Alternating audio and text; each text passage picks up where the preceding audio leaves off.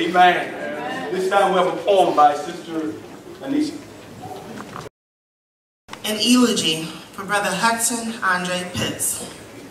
When I think of Brother Pitts and the many things he left us to bottle, I equate him to a sanctified, intellectual, keeping it 100 Church of God Aristotle.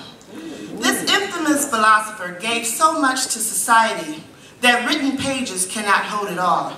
Brother Pitts would teach, build things for people, support the most menial tasks. Well, as long as it didn't involve going to the mall. See, malls and Barbies had spirits, unbecoming of God's purpose for true Church of God saints. Neither were they able to help you dress right or promote self-discipline and godly restraints. As a father, the threat of the blister buster meant you were in real trouble. But ain't it funny how we've never seen the thing nor felt its rubble? The Church of God was his theme, mission, motto, and song. The only way to travel and end life's journey at that heavenly throng. The revelations were so important. He'd pack and travel with all of his charters across oceans and conveyor belts, showing them to security without letting them part. God's work was so important, no matter what kind of service it was. Convalescent home, prison or prayer, youth or fellowship meeting, there he was. Brother Pitts despised false religion and worked to tear all sects and creeds down. In Sunday school, family devotion, and testimony, and even if he was out of town. Practical, balanced, humble, and comical. Still such a spiritual man. You'd find him guiding, fathering, and mentoring any soul that he can. Men are always to pray and not faint, you would hear him say. Even when he was sleeping, your questions he'd answer right away. From a youthful Mr. Casanova to Brother Revelation Man, he was easy to talk to. And so many of us fell victim to all those healthy veggie juices he would brew. A real romantic, deep thinker, running this race without deviation. From the kitchen to the rooftop, a job was well done for its duration. A biker, artist, loving grandfather were just a few of his hidden talents. His humility to his pastor, loyalty to My Shirley, and love for Betty Jean the Queen were oh so gallant. I can only imagine what happened after Brother Pitts took his last breath. He probably opened his eyes with a big smile saying, I've made it through the sting of death. He probably tested out his new body, pain and disease-free, by running around and jumping too. Then he probably asked to see Jesus, asking him, can I talk about the revelations with you? So to the family left behind, Brother Pitts would want you to know, salvation is a wonderful thing. No matter how much he loved you all individually, he's not willing to leave his king.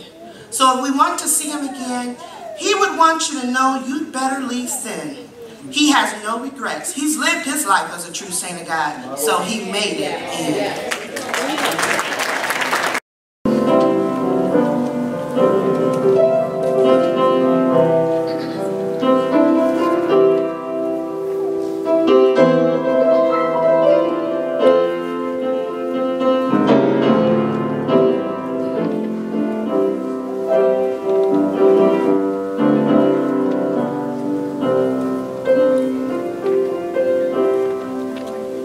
There's a light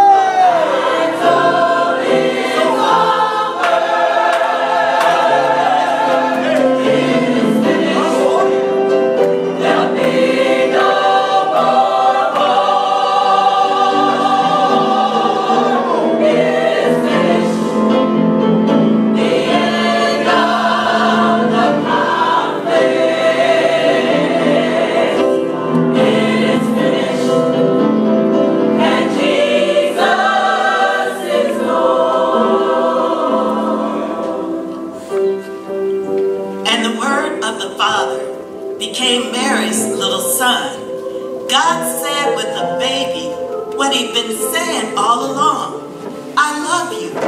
I want to be involved in your life. I want to touch you at your very point of need. I want to be a part of your days right where you are. So he came as a baby, and the baby grew, and he became a man, and he reached and helped and loved and healed and lifted and died. And today, if you could feel on your wrists and ankles the chains of every slave, of every dungeon in history, if you could feel on your back the sting of every whip, of every slave that ever took a beating, if you could know the pain of every war, if you could know the guilt of every husband that ever cheated on his wife, or every wife that ever cheated on her husband, every parent that ever abused a child, every child that ever betrayed a parent, if you could kneel with every mother beside every little 5-year-old to know whom she had to explain why daddy doesn't love us anymore, if you could know the guilt of every murderer, of every liar, of every deceiver, of every cheat that ever lived, then maybe you would know a little bit about what was in that cup. And Jesus drank it all. And when he died, a war that began in the Garden of Eden between the loving reach of God and the pull of all the demons of hell came at last to an end. And that day, on the cross, when Jesus Christ said, it is finished, my friend, it was finished. And I don't know what kind of conflicts are going on inside your body, but I have wonderful, marvelous news for you. The war is over. The victory's been won, and you can be free.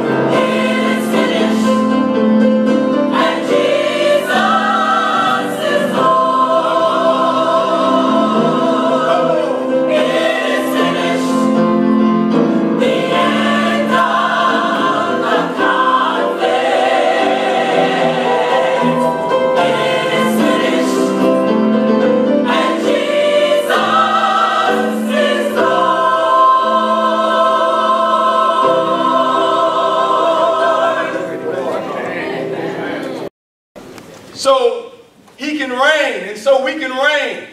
But he said, Brother Lee, when he was up on the cross, he said, it is finished. It's over. Amen. We're able to reign in this life above all sin. Amen. We are reigning, sweetly reigning, far above this world of sin. Thank God it is finished. Thank the Lord. After high school, Brother Pitts transitioned and went on to serve his country in the United States military and the United States Navy. And at this time, there will be a special tribute for his time dedicated to the United States military tribute.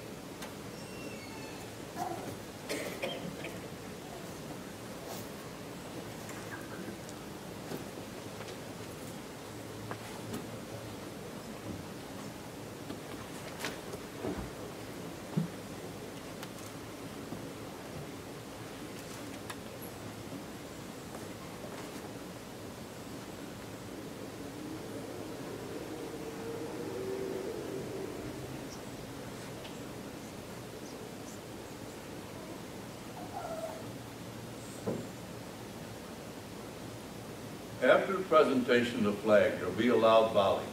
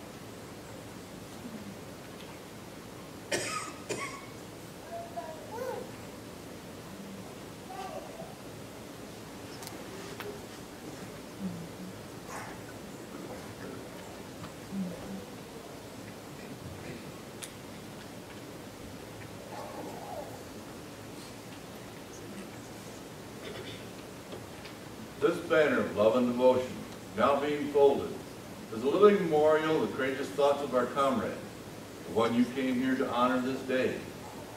The blue field represents the sky that overlooks our land and denotes the watchfulness of God the Eternal. The red stripes tell us of the blood, sweat, and tears that have been offered and conquered by our comrade's devotion to the responsible freedom of his country. The white stripes boldly proclaims the peace that he helped bring to our future generations. This is his flag. This is our spiritual heritage. Receive it with the tears of our mind and the faith of our hearts. Amen.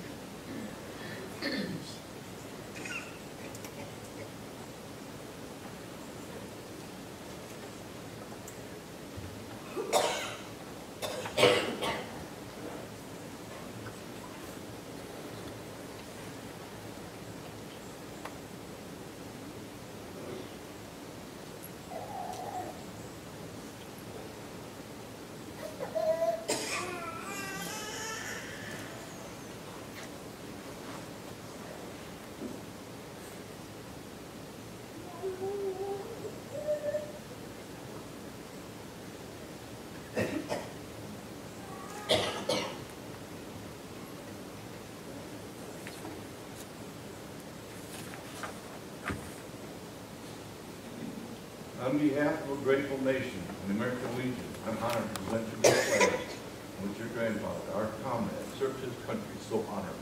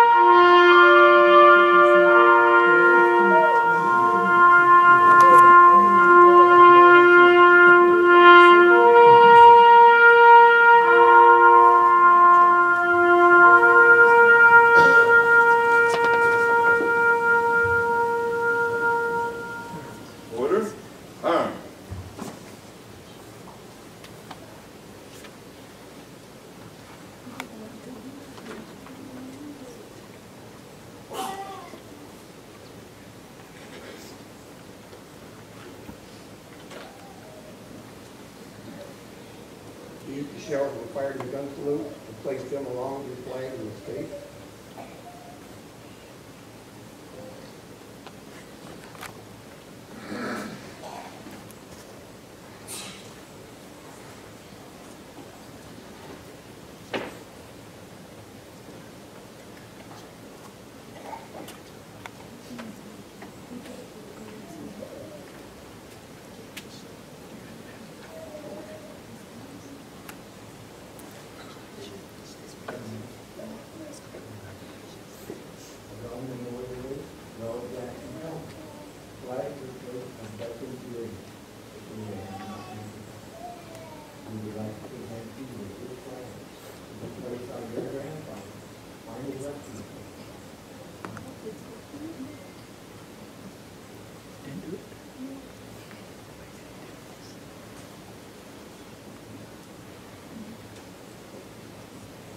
That concludes our service.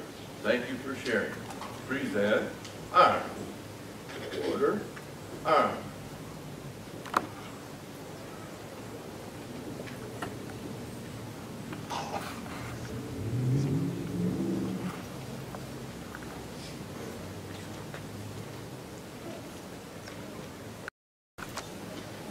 Whose faithful dedication to our nation, as well as for this beautiful tribute.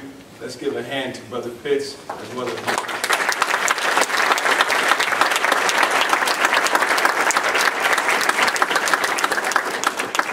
this time we'll have acknowledgments, condolences, and obituary.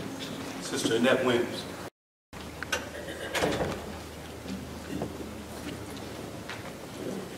To the family of Mr. Hudson Pitts, Sr. Greetings in the name of our Lord and Savior, Jesus Christ. It is our prayers that this letter find you in good health, spiritually and physically. On the behalf of Kingdom Life family, we write to send you our very heartfelt condolence and prayers. Psalms 46:1 tells us that God is our refuge and strength, a very present help in trouble. We pray that during this time of loss, that you have grown to know God's grace, love, and healing power in an amazing way. The Kingdom Life Ministry family and I only imagine the depth of your pain and loss as you journey in life without our beloved brother. You have been and shall remain in our prayers. We believe that the Almighty God will graciously grant you and your family a grand revelation of his unfailing love and comfort and of his presence during this time. Please know that if it is anything you should need, we are here to show our love and support for you. I heard a voice from heaven saying unto me, "Write, blessed are the dead which die in the Lord from henceforth, saith the Spirit, that they may rest from their labors, and their works do follow them." Revelations 14:13. May grace and peace be upon you, and God our Father, and from our Lord Jesus Christ, humbly submitted, Pastor Fred Parker and First Lady Parker. To the family and friends of Hudson A. Pitts Sr. But they that wait upon the Lord shall renew their strength. They shall mount up with wings of eagles. They shall run and not weary. They shall walk and not faint. Isaiah 40:31. May his peace and knowledge of his preparation be with you, and may it comfort you to know that the thoughts and prayers of Pastor and First Lady, the ministers, officers, members of Second Missionary Church are with you during this difficult time. And God shall wipe away all tears from their eyes, and there shall be no more death, neither sorrow, nor crying, neither shall there be any more pain, for the former things are passed away. Revelations 21:4. We extend our love and prayers to each one during this time of bereavement. Reverend Darius William, Senior Pastor. Church of God, Macon, Georgia. Sister Betty, the rest of the Pitts family and church, I was sorely affected when I heard the passing of our dear brother Pitts. Our first contact was in Detroit, Michigan at Vermont and Hancock Church when I was a young boy.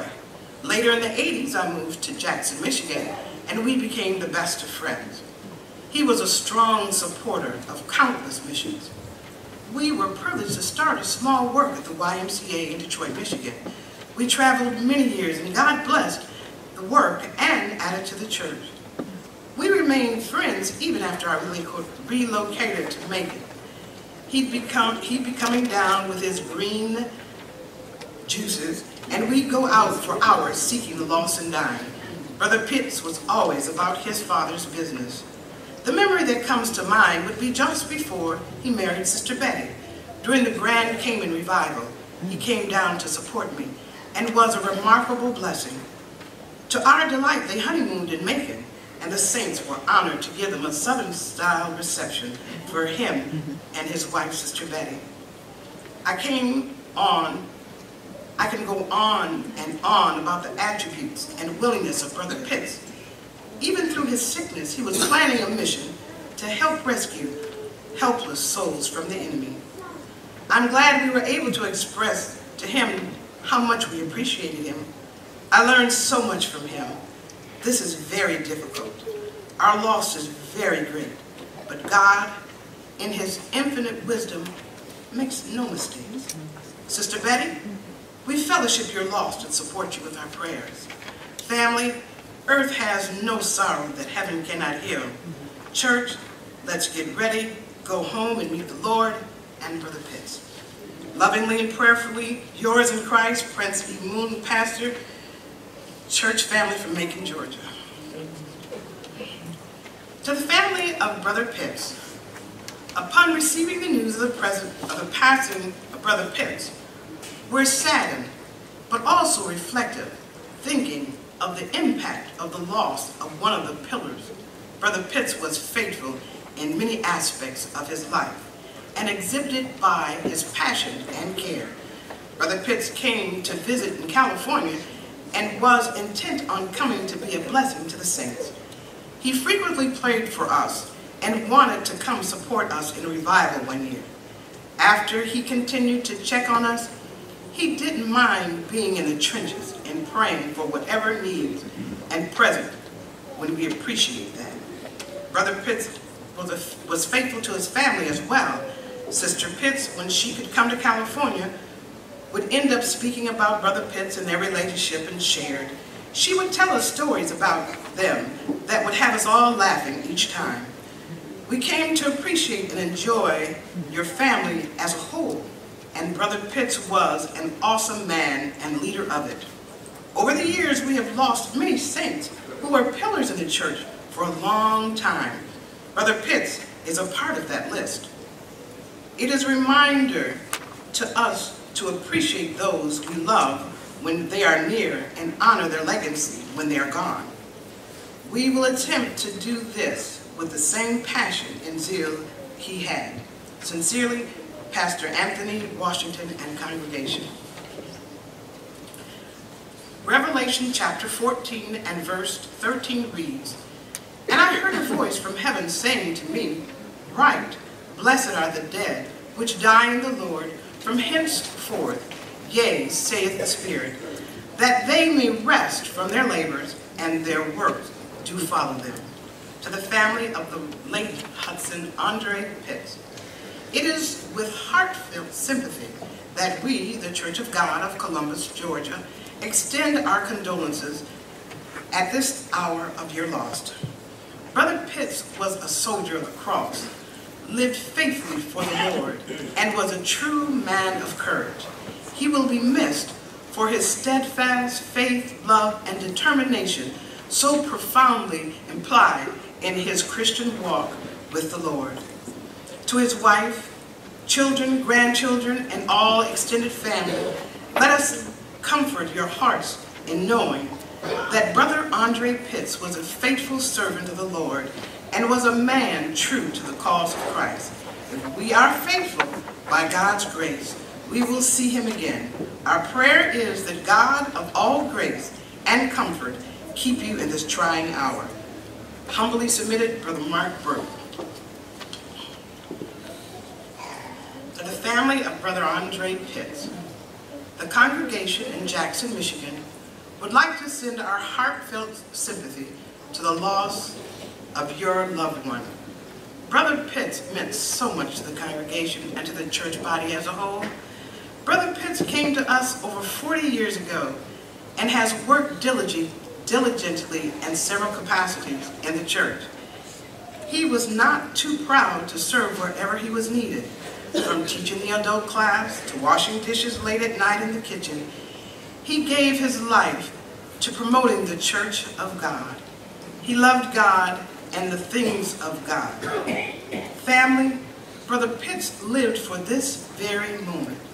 He would often testify in great detail about being taken to the hemisphere with God. He would speak of how God would show him things that weren't of this world and would exemplify great delight and strong emotion as he related this discovery.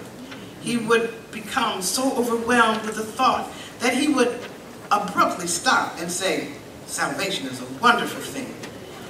He gave his life to spread the word of God and teaching about the Revelation chart. He has now met John the Revelator. I can just see the delight in Brother Pitts' face when he met him.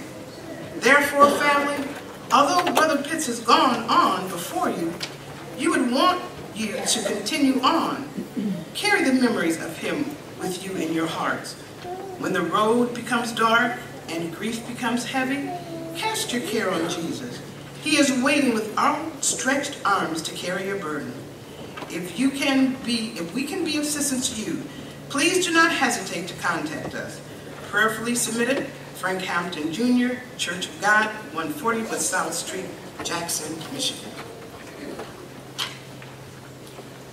Mr. Hudson Andre Pitts, 73, was called to his heavenly home on Thursday, May 19, 2016, with his loving family at his side in Jackson, Michigan. Hudson graduated from Northwestern High School in Detroit. He went on to attend Ferris State University, where he majored in liberal arts. Hudson also served in the United States Navy. Throughout his life, Hudson's worked on various jobs, including U.S. Postal Service, the Department of Corrections, the City of Jackson as a crossing guard, and was the proud owner of Hudson's Roofing Construction Company. On November 29, 1969, Hudson and Shirley Anne Hornsberger, was united in holy matrimony. To that union were 4 children born: Sharina Latang, Tammy Chanel, Tatanisha Raynell, and Hudson Andre Pitts II. Hudson and his wife Shirley were members of Southwestern Church of God in Detroit before moving to Jackson, Michigan in 1977, where they became members of the Church of God at 140 South Street. Hudson was a faithful, devoted saint of God. His passions were studying the Bible and the book of Revelation, teaching his beloved Sunday school class, reading and studying the Bible, and drawing and painting the Revelation chart. Hudson also enjoyed ministering to those in nursing homes and prisons. Hudson had a big house and was known to offer his home to people in need. He was also loved to ride a bike. And on any given day, you could find Hudson riding his bike around Jackson. Once, in his determination not to miss church, he rode from Detroit to Jackson. He enjoyed coming with healthy juice concoctions, to the dismay of his family. However, if you were ever sick, he was right there with his green bean juice and ensured you that it would make you feel better. On Saturday morning, we would find Hudson in the kitchen making his famous biscuit boys for his children. Regardless of the mess in the kitchen, they enjoyed those warm, doughy biscuits with a side of jelly. Hudson's biggest joy in his life were his 6 grandchildren. He spent countless hours with them. He was in constant communication with the grandchildren, offering them advice, wisdom, prayer, and love. He even went so far as to designate a special day for them called Grandfather's Day. Hudson and his wife Shirley enjoyed traveling, performing missionary work internationally and domestically.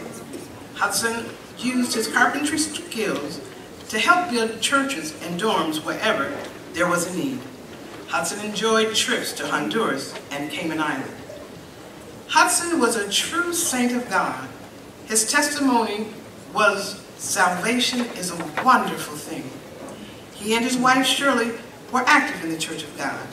They faithfully supported all meetings, including young people's meeting, street meetings, revivals, and fellowship meetings. Hudson mentioned many times, and he mentored young men who came to the Church of God. Hudson and Shirley were faithful to the end. In 2014, Hudson's beloved Shirley passed. Hudson spent time after her death traveling internationally and working for the kingdom. Hudson knew he was on borrowed time and put in even more, offered and spent time with his children and grandchildren. In April of 2015, Hudson wed Betty Goodlow. She was a great companion to him until the end.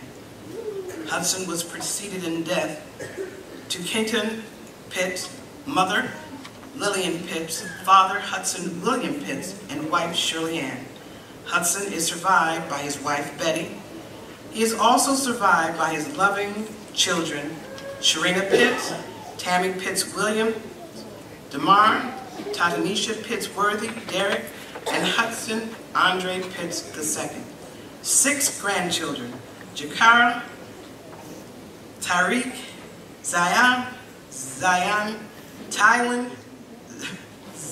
and Zayden. 2 grand dogs, Gutu and Max. Siblings, Carla Hill, Floyd, Devon Pitts, Renee Pitts, and Juana Pitts. Hudson's special friends were Brother Prince Moon, Brother James Johnson, deceased, special daughter Mary Willis, who affectionately called him Pa, Brother Tim Ellis, William Davis, Brother Lanning, Brother Lee, and Brother Frankie Hampton.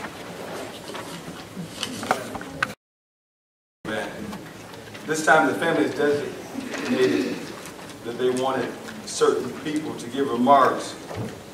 But we see he had many tributes and a tremendous obituary, and we don't want to weary the family. Amen? Amen. So we ask those that do give remarks, take that into consideration. Brother Tim Ellis, Brother Frank Hampton, Brother Lanny, Sister Mary, Brother Mark, and then myself. In that order. I met Brother Pitts while I was in prison in 2001.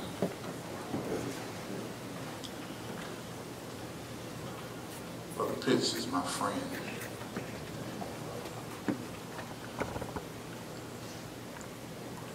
Brother Pitts helped me a lot in life. I wrote to the Church of God where he came up on a 5th Sunday and preached living free from sin. I'm from a religious family, but I wanted to know about this living free from sin. So I wrote to the church. I asked them, could they send or somebody could write me.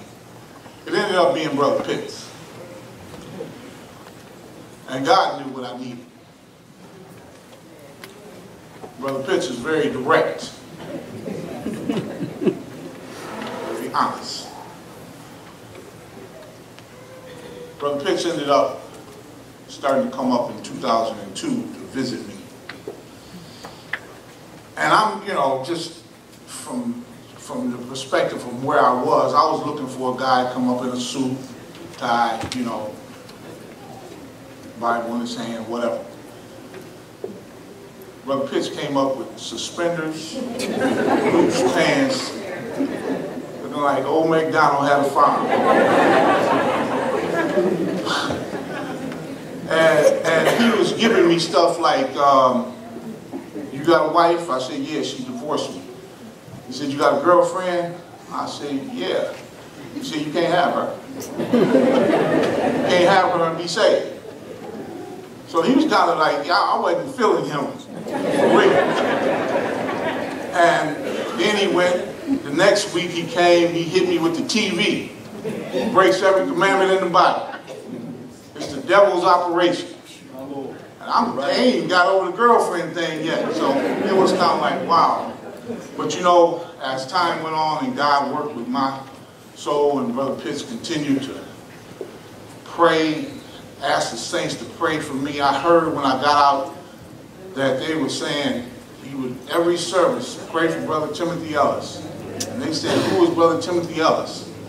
So this was like 14 years ago, 15 years ago when this was doing this. And I appreciate that, brother, because when I got out, there's a funny story here, how I had a job with Brother Pitts and lost it all in the same day. Brother Pitts said that if a man don't work, he gonna steal. He didn't use the Bible to say he won't eat. He said he gonna steal. So he gave me a job. He said, just bring these shingles up on the roof. So the job was behind where I was living on the next street, and I walked over there and I asked the guys, who was Brother Pitts? And he said, he's up on the roof. So I go around the side of the house and look up on the roof. Brother Pitts sitting on the edge of the roof, asleep. I said, I can't do this. Same day, some guy coming down the street, real adamant about, I want my money, and I ain't leaving until I get it. And I guess I'm thinking, he wasn't really talking to Brother Pitts, but he was talking to Brother Pitts. And Brother Pitts was still working and doing what he was going off, and I'm thinking like, okay, now, I hope I ain't got to put my hands on this guy. I just got out the penitentiary. I ain't gonna see nobody beat up my man. So, Brother Pitts was calling me. He said, I'm just gonna call the police. I said, I know I got to go now because I have no contact with the police. So I had the job and lost it all in the same day. I said, Brother Pitts, I can't do that with you.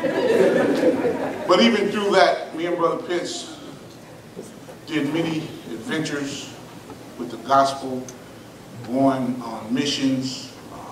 Even in my home, we had Bible studies in my home for many years.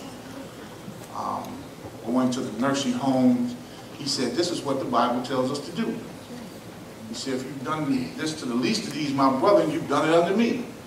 So he was very encouraging. And he got down to last year. It was a privilege for me to get the honor to be his best man in his wedding. And then he got sick.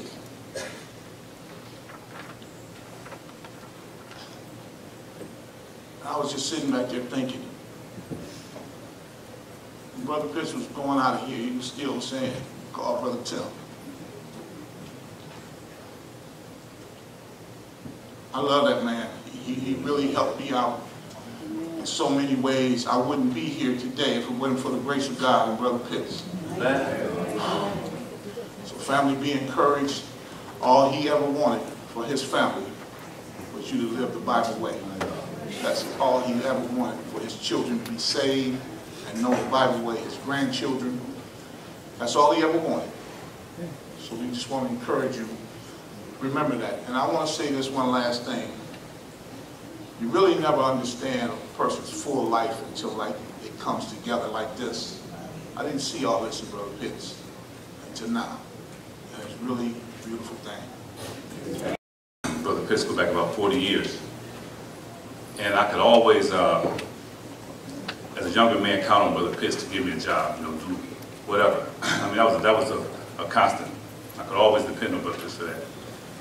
And in the end, I had the privilege of being by his bedside that last month or so, and massaging him and working his legs and just helping him to get another day. And it was something to see how, I don't know if we knew the end was coming, or I know I was praying for healing, so my mind went beyond the pain. I said, God's going to raise him up, and that's what I saw. And I don't know what the other young brothers seen, but it was just a stream of brothers coming by, trying to get that last little drop of revelation knowledge out of Brother Pitts. And I would rub and rub, and sometimes he'd be out, and I just keep rubbing. As soon as he opened his eyes a little bit, I say, Brother Pitts, what about that fifth seal? You know, you rub a little bit more, Brother Pitts, tell me about this, you know, tell me about that. So many different ones were just there, just trying to get that little bit left from him, you know. Maybe we was a little selfish, you know. But definitely enjoyed him. I never, out of all the years that I spent with him, I never felt as close to him as I did that last month. It was a bond that we got, and me and Sister Betty and some of the other brothers, we were just there, just trying to do what we can do, you know, and it was not heavy at all, because that was our brother, you know. And I was just thinking this morning, what was just one thing I could say that would describe Brother Pitts to me? And that was sold out. If you heard some of the things they said about Brother Pitts, a man that would try to ride a bike from Detroit to Jackson just to go to service. Brother Pitts had a honeymoon when he married Sister Betty. You know, he did not go to Florida.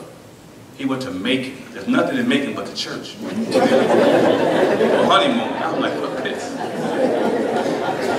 So Brother Pitts used to go to the care homes for the elderly. And I was a student in a Sunday school class. We had a lot of, you know, personal conversations before and after class. And he was just telling me, he said, Frank, you know, when people get Alzheimer's, it's like they lose their short-term memory. And they can only, sometimes they can't have a conversation in the moment. They would talk about things way in the distant past or whatever they could remember long-term. He said, so that's why in our Sunday school class, I have so many, like the first half an hour is all memory verses, you know. He said, because when I get to the point, if I get older, and I get to the point where I can't have a conversation in the moment, all I want to do is quote scripture. That's all I want to do is just quote scripture. So he's trying to just ingrain that within himself, you know. And I just, amazing, amazing person, you know. And, you know, myself and the family, you know, in this time and day, there's a lot of spiritual confusion. But we don't never have to be confused because we've seen an example. And examples are always clear. You know, there's times when I would sit and I would talk with Pitts, and I wouldn't get direct answers all the time, you know, but I knew he was going so deep. I said, he's going somewhere. And I knew if not then, at some point, the things that he poured into me personally was going to come back. And I was going to appreciate it more now and in the future than I did at that particular time. And, you know, I was just thinking about him. And I said, if Pitts could leave me just one last word of instruction, it probably would be like, Frank, don't cry for me. Don't even shed a tear. He said, I finished my course, but the battle is still raging. So carry on. But Pitts, that's exactly what I intend to do. To the family, we're going to continue to pray. We're going to continue to uphold that legacy. You know, and in the Church of God, many times and often, we speak about some of the saints that went on. And there's a whole list of them. Brother Pitt's legacy is etched in the Church of God. And even though he's going to be gone, we're going to speak about Brother Pitts over and over and over again. That was a great example for us all.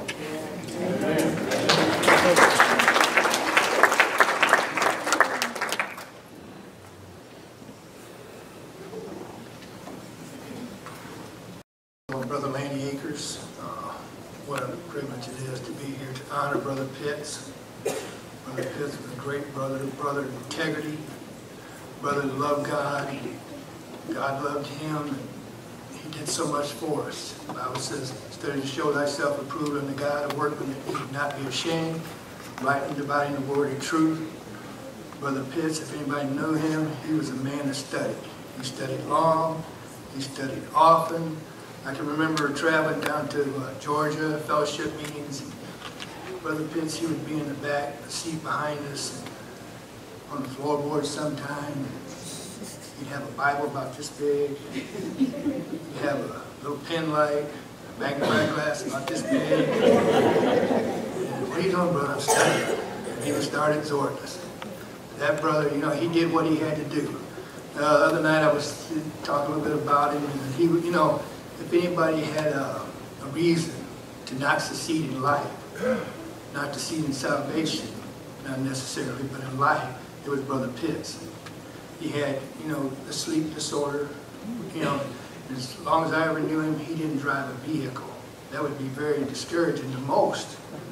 But Brother Pitts did what he had to do in life, to make it in life. It didn't matter. He did the things, you know, that and even in working, he did the things that people would not do. He did jobs people wouldn't do.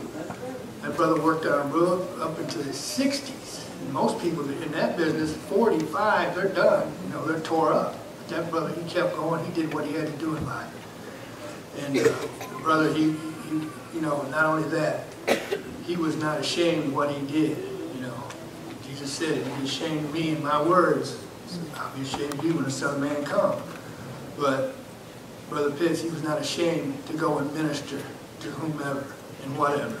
Those at the shelter, those at the nursing home, those places that didn't have a lot of prestige, honor, you know, for doing, but he was willing to do that. I remember him coming to me one time and said, "I'm going to Detroit tomorrow." I said, "What are you going to do there?" He said, "I'm going down to the park,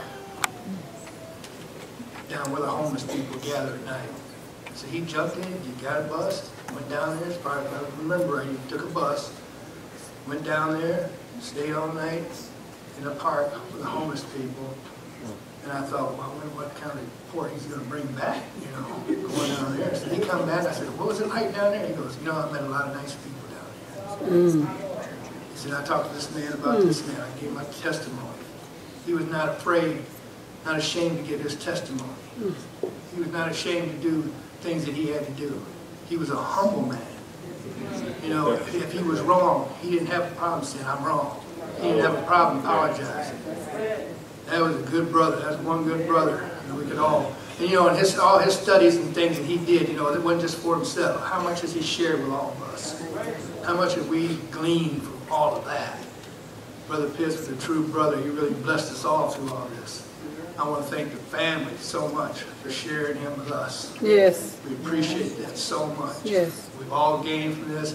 We love Brother Pitts. I love Brother Pitts and miss him dearly.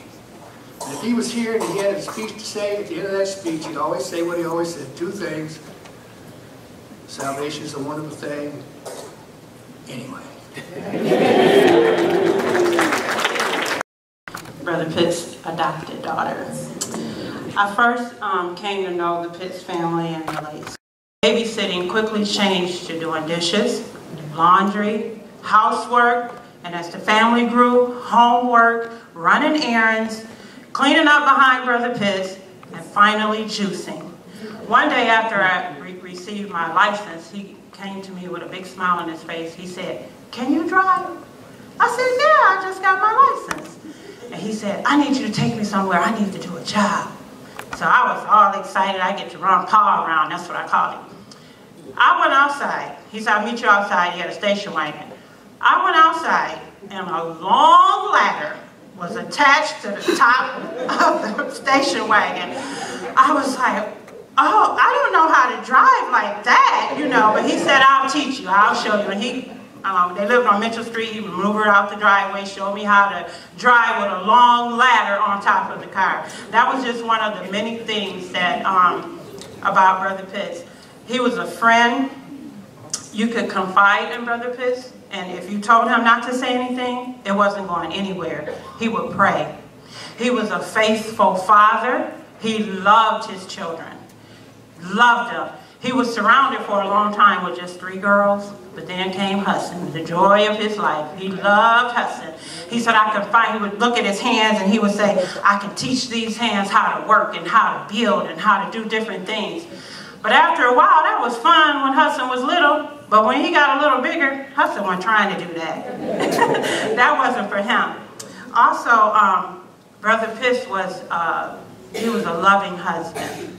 Anybody knew he would just offhandedly just grab his wife and say, give me a kiss in front of everybody. Come over here, give me a hug. He was very affectionate and he wasn't afraid to show it.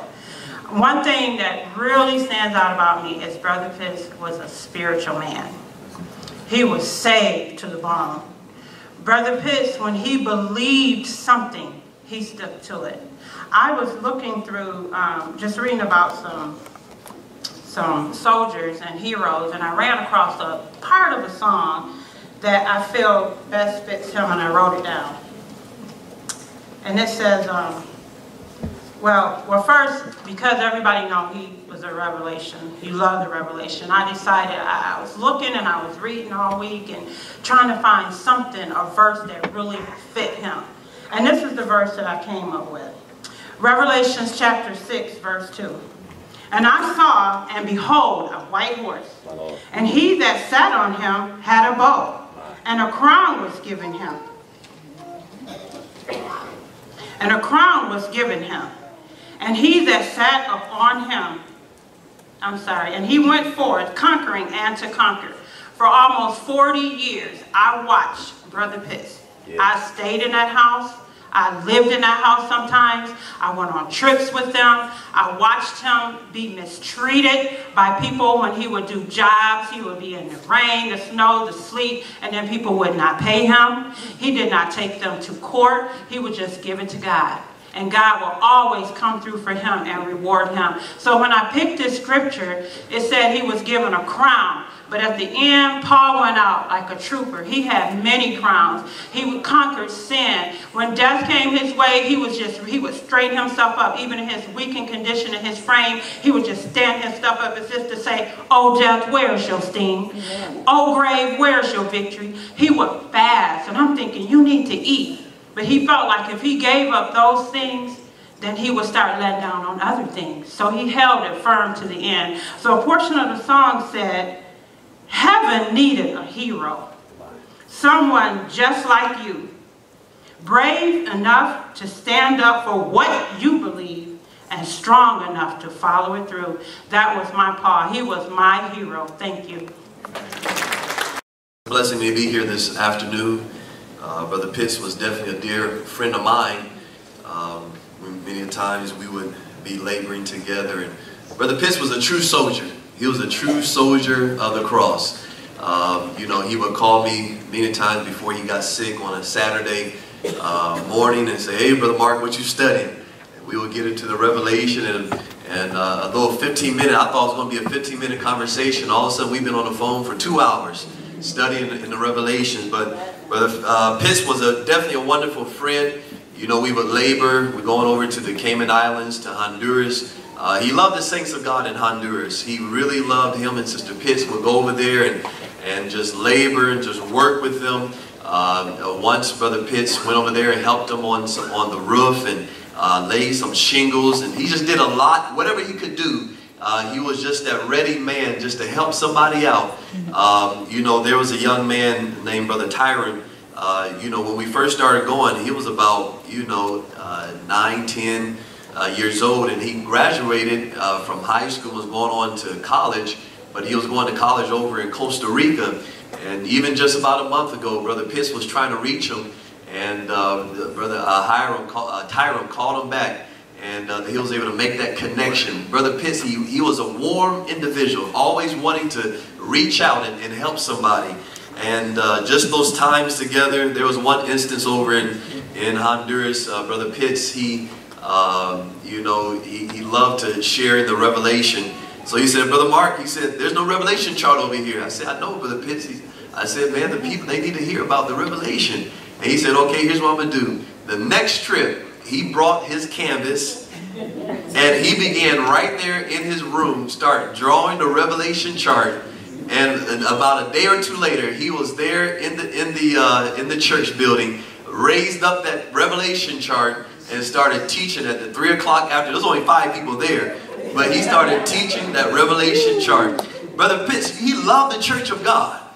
The church of God meant more to Brother Pitts than anything else. He loved the standards. He loved the truth of the church of God. That's what it was all about. And Brother Pitts lived for that. You know, I was thinking, you know, Brother Pitts, he would teach so much. You know, he would teach on the red horse.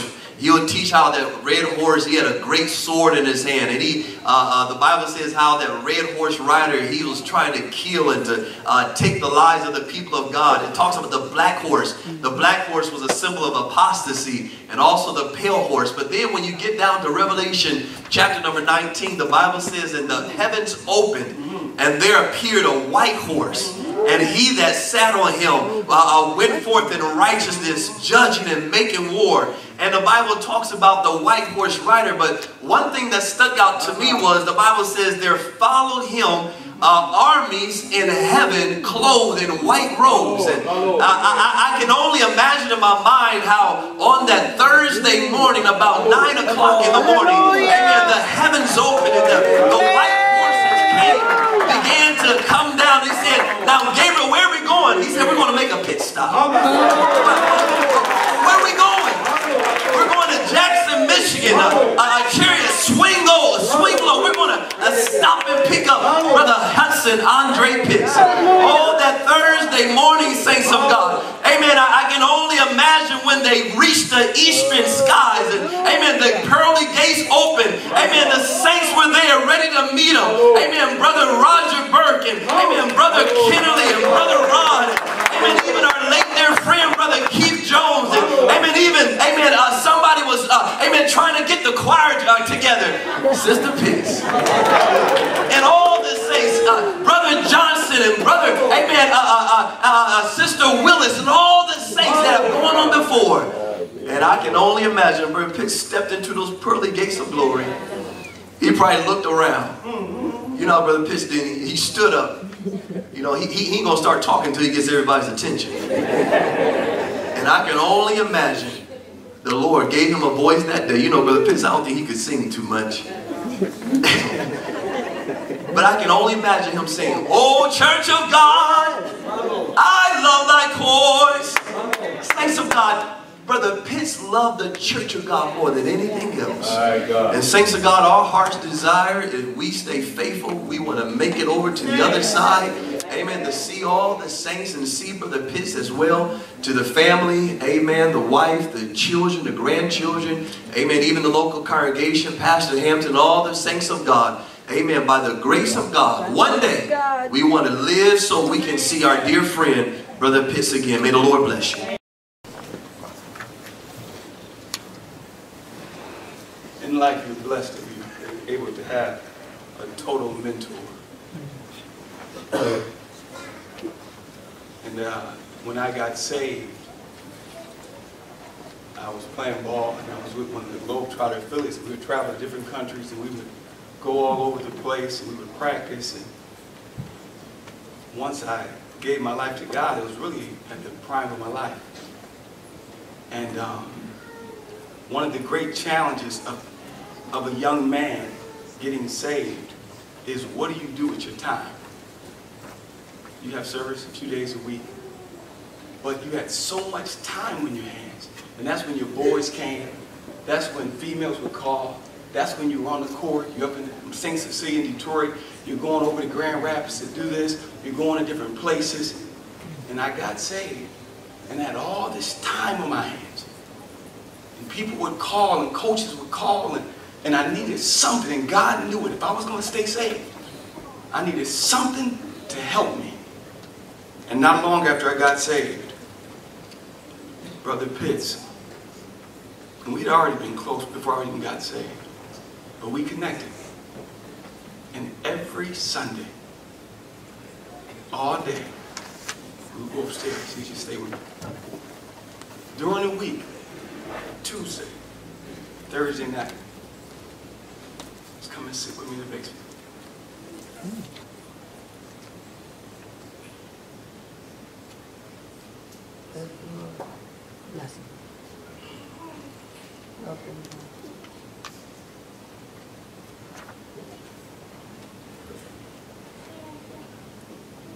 Appreciate, and we didn't understand something about him. And he just wanted to make sure that your foundation is solidly. Don't cut no corners, man. Don't do nothing questionable. Be completely humble.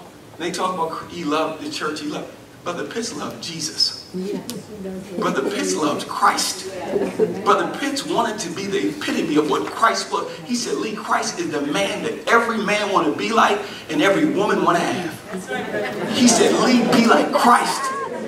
Period. And why he loved the church is because the church is the bride of Christ. Christ don't want to come with no blemished, wrinkled up, tattered up bride. That's why he loved the church, because he loved his Christ so much. He would stand up when he was laying my foundation. And I couldn't take this when I was young, but I understood it later. And he would stand up and he would just say, in many senses, man, I remember this. It's a beautiful thing to be saved. Yeah, but deeper than that, he used to irk me when I was young. He would stand up right there and he would say, the church of God is not Brother Hampton's church. Now, mind you, I'm a child. I didn't have understanding. And I'm thinking, my father gave himself. He praying night and day. He fasting while you all at work, while you doing it. If somebody's sick, he's sick. He don't even go outside. He gave himself. He don't hardly eat, man. He gonna come and get. You don't understand him, man. People dog him, but they call him man. He can't go to the grocery store because he bought you free from seeing Message to Jackson and no denominations and worldliness. Why would y'all? How could Brother Pitts say something like that? He don't understand. This man gave himself. He could be anything in the world, a scholar. He could be a world famous boxer, an entertainer. He could have been a millionaire, but he gave himself, hardly make any money at all. Don't you understand? But what he was telling me was this thing is way deeper than a man. When you get this thing down in you, it's way deeper than a man. It's a foundation. Because one day, if God delay is coming, that man is going to be gone. And if your foundation is in him, then you're going to be gone right with it. But if your foundation is founded upon a rock, and that rock is Christ, he said, you will make it, and you will be able to go all the way. I appreciate the foundation that he allowed me to sink deeply in the things of God. And as we conclude, we want to say thank you. Brother Pitts came in, and him and Sister Pitts, they brought me in to the children. If the church at 140 West South Street was to have a Mount Rushmore, so to speak, Brother Pitts and Sister Pitts would be on it. My Lord, my Lord. The way they gave themselves, day and night, for the furtherance of this gospel. Thank you, children.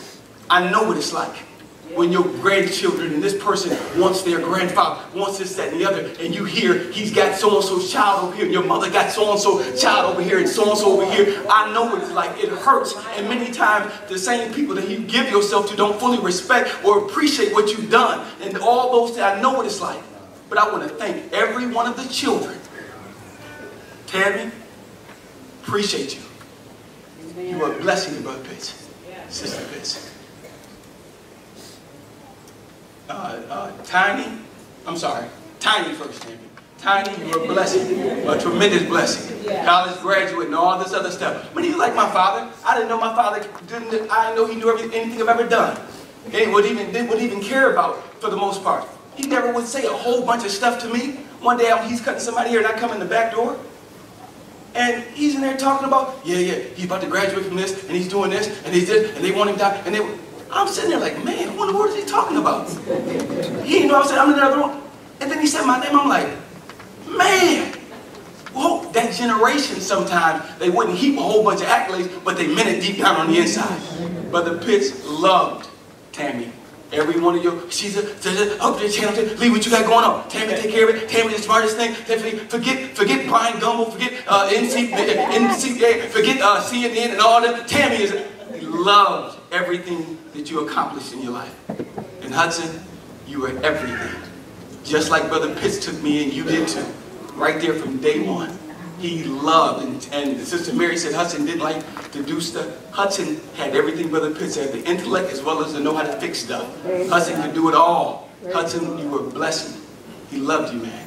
Appreciate every one of the time, and I told you, for you to come in when you did. Yes. For you to come in when you did. Yes, amen. For you to be there and him to see you walk down that aisle. Yes, come amen. This pulpit Amen. And let the saints know I'm home, saints. I'm home. The testimony you gave a few weeks ago. I want to be everything the old saints were. And that's what we need. New pillars in the church of God. Grandchildren, we love you. He loved every one of you guys. And the son-in-laws. DeMar, we call him Doodoo, one of the greatest crossovers in Jackson's history. Thank you for loving his princess. Thank you so much. We appreciate you, and we're Derek. And Derek, he loved him. Derek Lee is one of the best cooks in his own cooking. He can do that. Derek can cook. Derek. He loved you, Derek. We appreciate you. And grandchildren, Jakara, Tariq, he tried to make it with Tariq to your graduation, man. But he's going to be there. He's going to be there, man. He wanted all you guys to be preachers of the revelation. And God bless you. This time we got the church got quiet. So, I just remember laying on the floor with him. We just be reading scriptures, reading the Bible for hours and hours and hours. I'm just like, man, I'm hungry now. I'm thirsty. Like, I mean, and then he was, okay, you want something to drink? Okay, yeah, I get some apple juice, some grape juice, you know. No, the vegetable drink. I'm like, the vegetable, what's in the vegetable drink? Oh, we got dandelions and leaves and flowers and stuff. I said, is that even edible? Like, I mean, can I drink this? He's like, yeah, go ahead, it'll make you feel better. So I'm okay. Let me just try this out, make you happy. You know, I take a sip. I'm like, what is this? You be drinking this every day? You drink this every day? Yeah, it's good for you. It's good for you. I don't know if it's good for me. It's good for you, but I can't drink all that. It's just, I don't know. But that was just what he did. So that was him. But I love my grandfather. He was always there for me. You know, I was going through some tough times. Like the brother man said, he was gone in prison and he helped him out. I was gone for a couple months, and my grandfather, he was just there for me. You know, he wrote me every single week and just got me through. Without him, I don't know what I would have did, because he really got me through. And while I was in there, I know my mom had told me he was starting to get sick. And I'm just like, God, please, you know, I'm reading my Bible, I'm reading my scriptures, you know, I'm writing him. I'm like, just, Lord, please keep him here till I'm out, because I can't handle losing him while I'm in here, you know. So I just want to thank God for, you know, letting me be able to spend time with him before he left. And, you know, he did his little revelation charts and stuff, and he wanted me to help finish it with him. But I've been working and stuff, trying to get myself together, because I told him that I was going to get myself together, and I did. And I'm just glad that I made him proud. That I just made him proud, and I did it, you know. Just go through hard times, but I made it out. But I'm going to finish that chart like he wanted me to. I'm going to finish it, and I'm going to keep it till I die. And I love my grandfather, y'all. Amen.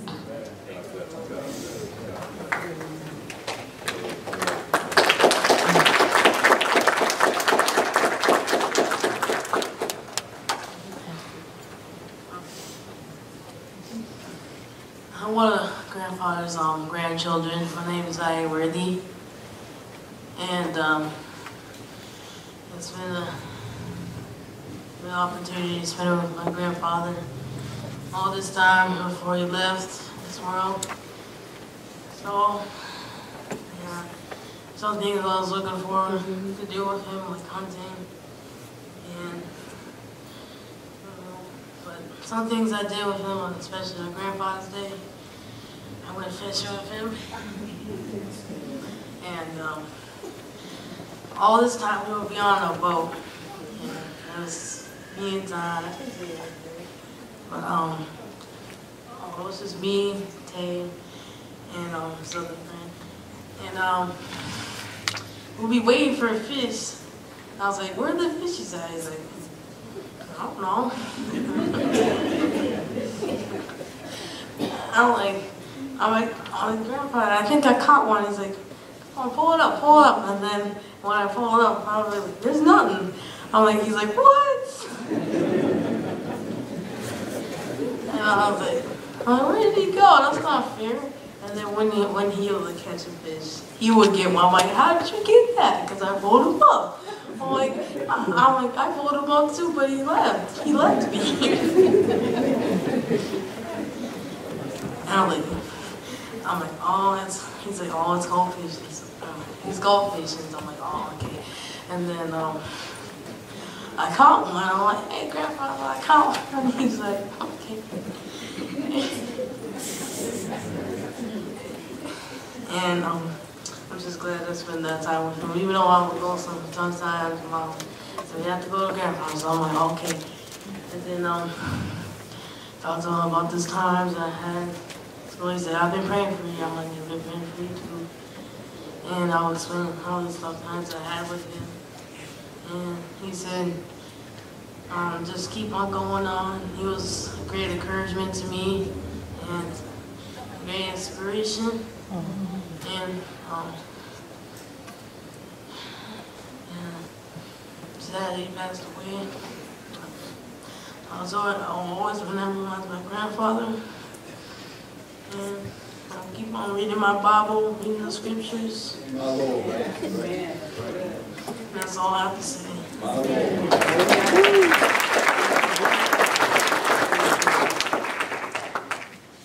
Hi, my name is Ava Levy. I'm the youngest of his grandchild, so I barely know him. I spent a lot of time with him. You know, I barely know him. I used to go there all the time, but he used to tell me stories. I remember that time we all went to Olive Garden, he was started praying, and everybody heard him around.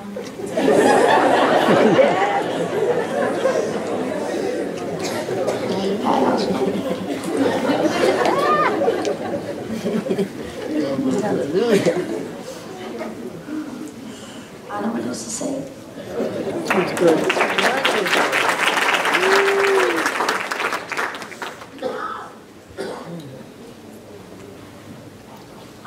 My name is Zion Worthy, and I'm Zia's twin. I'm gonna miss Grandfather a lot. You know how I went to his house. He prayed for us. He read us stories from the Bible. He took us to go shoot bow and arrows at some place. And I'm gonna miss him a lot. That's all I gotta say.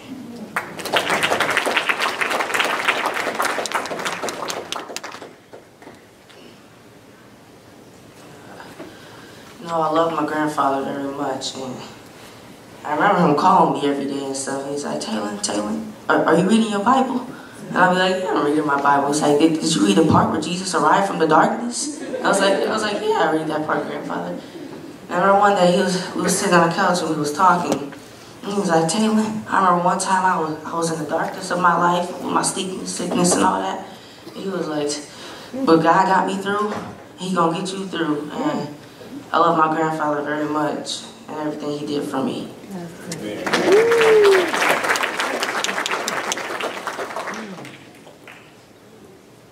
I'm Tariq. I usually don't do this type of stuff, but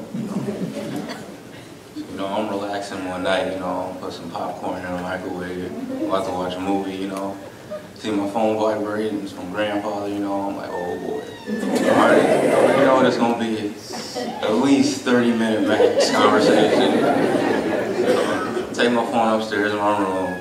I left some popcorn in the microwave. Next thing you know, there's smoke everywhere in the kitchen. I'm getting screamed at by my mom. conversation was at least an hour and a half, yo. I had school in the morning too. I didn't want to be rude and hang up. So I told him, Grandpa, I gotta go. Wait, I got another story for you.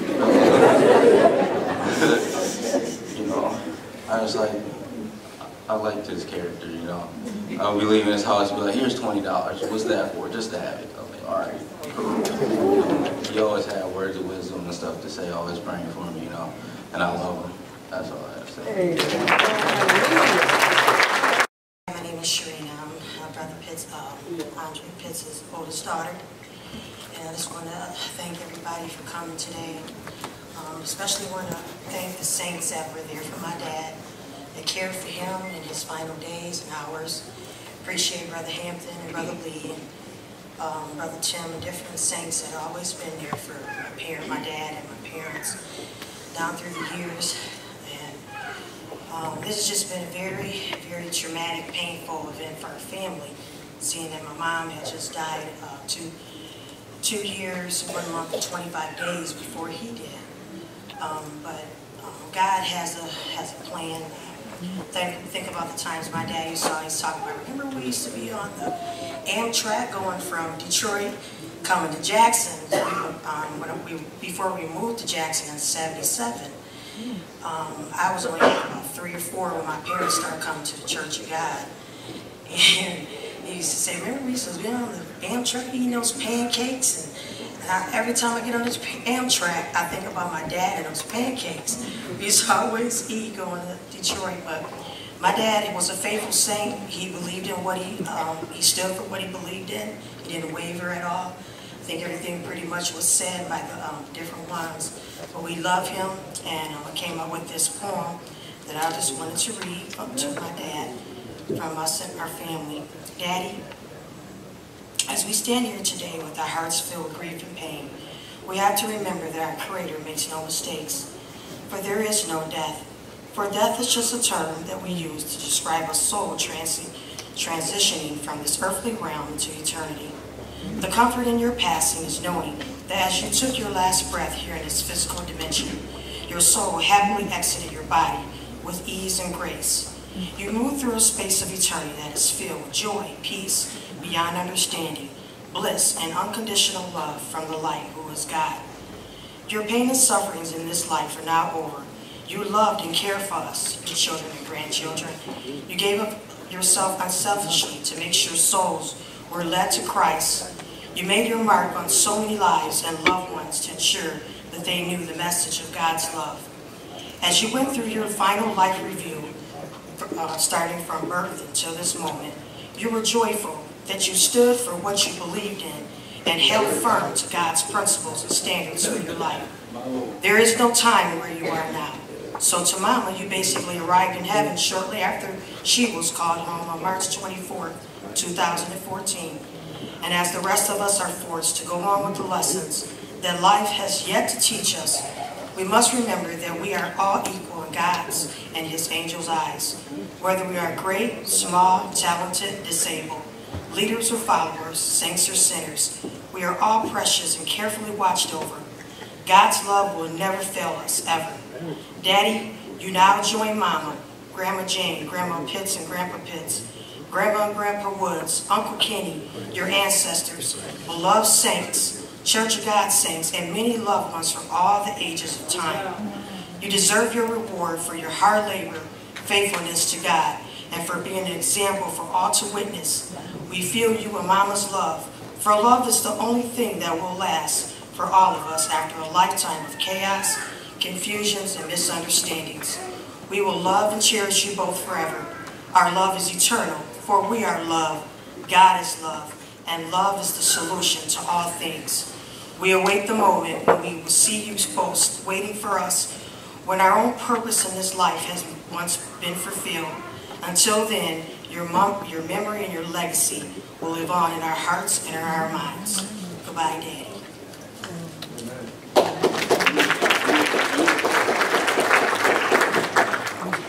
I'm Tatisha, the baby daughter, and I was supposed to be the last child, but they decided to have another called Hudson. But yes, I'm still kind of holding that. So everyone that knows me, when I was little, I was very devastated that I was getting kicked out of my spot. But I want to thank all the saints and Brother Hampton for being there for my family. I want to thank Sister Betty for being there for our father for his last year of his life. The brothers that were right there with him, Brother Tim, Brother Frankie, Brother Lanny, and a few others, we really appreciate the love and support that you have shown to my father and also to my mother. It just sometimes seems unreal that we were just here just about 2 years ago celebrating my mother's life, and now we're back here celebrating my father's. It's a lot that I could say about him, and many people have said things, and a lot of things have been spiritual, but we lived with him. So we got to see all of it, you know. We got to see all the things that he did. I mean, everybody knows him as Brother Pitts, and Brother Pitts liked to, you know, help out and wash the dishes in the kitchen and all that kind of stuff. But Brother Pitts also liked to do things at home. And I don't know how my mother did it, because that would be a test to me. Because my father would leave the kitchen cabinets open. He would come in there and make a lot of mess. And after my mom died, you know, we had to come down here and help him. I would come in the house. It would be just stuff everywhere. The kitchen cabinets, that was probably my biggest test. Like, why can't you close the kitchen cabinets? Like, I don't understand that. I mean, it's just cabinets. You take something out, and then you close them back. But he would never close them back. So we come in the house, and we just start having to pick things up, put things back. But even in the midst of that, though, he, you know, when he cleaned, he could clean and actually make it straight. I was like, why can't you do that all the time? You know, my mom would say that, you know, we know you can do it, but he just, you know, oh, leave it there, don't touch it. If I put it there, don't leave it there, don't touch it. He didn't like people touching the stuff because he couldn't find it. But see, the rest of us, we were pretty, like, organized. We like things to be very neat, you know, and decisive. But he just, you know, it was like, if I leave it there in the same spot, I need to have it right there in that same spot, so when I come back looking for it, it's right there. But, you know, even despite all that, you know, he was a great father. He was a great husband to my mother. You know, like many have mentioned, him having a disability, sometimes that can be hard, because as kids growing up, you know, people would tease us, oh, you know, your dad rides a bike and all that. But you know what? He was a really good father. Amen.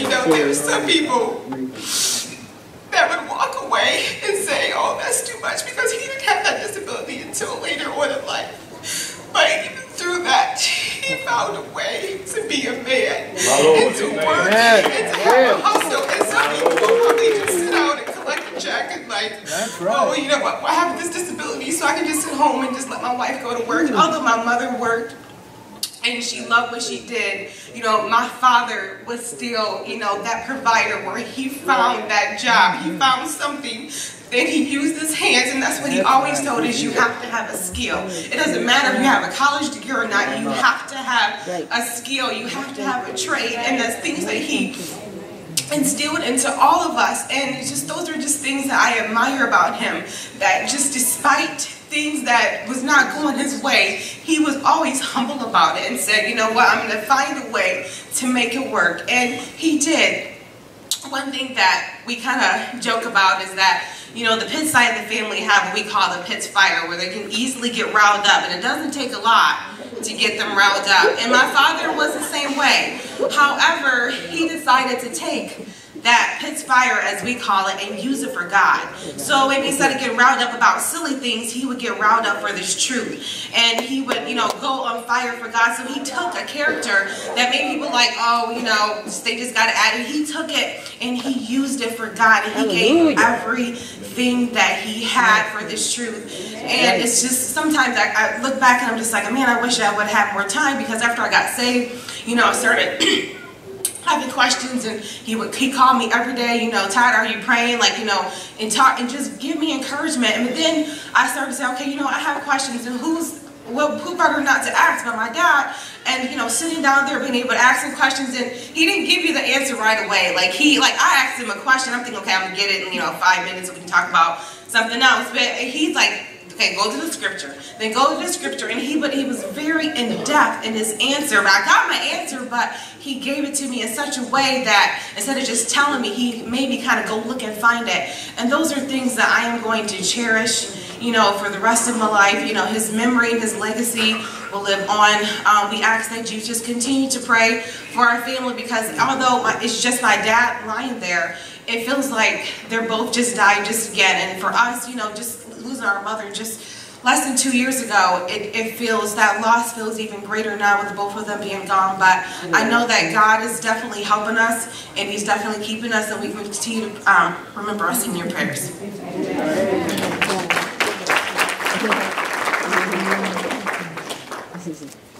We were driving in this morning, and I was going down the street to Jackson, and it hit me as just about every single neighborhood, every street that I rode down was probably a house that he had worked on. So a roof he had done, chimney he had flashed, drywall he had done. You know, I remember I worked with him. I can't remember the first job we did. It was probably before I can even remember. He would take me on so many jobs, and sometimes he'd let me put on the roof, sometimes he'd put me on trash detail. You know, he'd give me different things to do. I mean, it wasn't bad. He made about $5. 8 years old, that was pretty good money for a kid. So he was pretty generous with that. I mean, might only work about 4 hours a day, but anyway.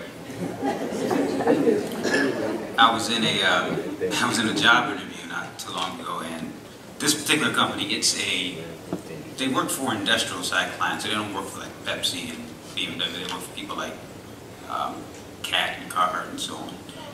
You know, building companies and contractors, plumbers, roofers. So the guy, he was like, a lot of kids coming out of college, they're not really interested in what we do. You know, our work, our industry is kind of mundane, kind of boring. He said, well, are you interested in money? Is this a job to you? Just, that kind of thing. I said, well, my father was a self-employed contractor for years. I grew up hanging around lumber yards, following behind him in the hardware store, Hammond Hardware, Lowe's, Menards, hanging out at the job site. So I know how to speak the language. I know how to, speak to what the work is. And I also understood that he was very different from a lot of what I might call the modern construction workers, because he had a very craftsman feel to it. He said, listen, I'll take my time and I'll do the job. If it takes me 2 months, but I'm going to go every part of this roof, every part of this chimney, every part of this house. I know every part that I touched. So if there's a problem, I can know it and I go right to it. But there was rarely ever a problem. People put roofs on their house, they would come back years later and never had one single leak on this roof. I had never had one problem with this issue after you got it done.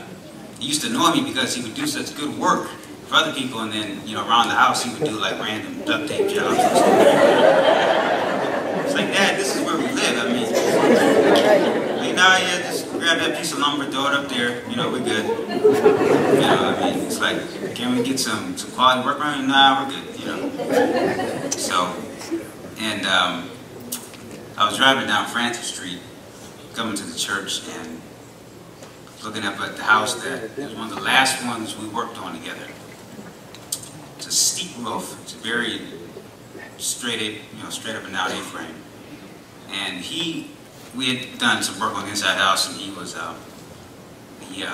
going to the roof. So he got the ladder out, he went up there, and he was climbing all over the roof, and he was about maybe almost 70 at this time. So, this was almost a near 70-year-old man. He was climbing up on that thing just like a mountain climber, just like he had never even had a day off. He just jumped right on and climbed all over it. It's a steep roof. You can't just climb up that just like he's not like a flat roof. You just walk up and down. So he was climbing up and down, getting the scaffold on, putting it on and everything. And he came back down to the ladder where I was waiting. I'd been watching him. He was like, okay, it's your turn. I was like, do what? To go up. I was like, for what? To go up. So I said, all right, I'll humor you. I went up, grabbed one of the footings, went up a little bit, said, keep going. I said, I went up. I said, no, keep going. Put up another ring, went about halfway. Like, I'm good. I'm up on the roof, Dad. The scaffolding works. It's not falling. We're safe. We're good. It's testing. Can we get down? I was like, no, keep going. Keep going. Go all the way to the top. I was like, why? He's like, I gotta know if you can climb all the way to the top. I kept on climbing. Got all the way up there. One of the hardest things I ever had to do was climbing that steep roof. And I swung over the crest or the crown of that thing, and I think for a moment, I really understood something about my dad that I never had before. It's like a climber who climbs Mount Everest, or a pilot who climbs up at 45,000 feet, the astronaut taking his first spacewalk. It's something that only they know about, something that only they can understand. They can't tell you about it, they can't write about it. You have to experience for yourself. I remember thinking about that and I said, he knew that I had to do that for myself. That I had to learn how to climb for myself.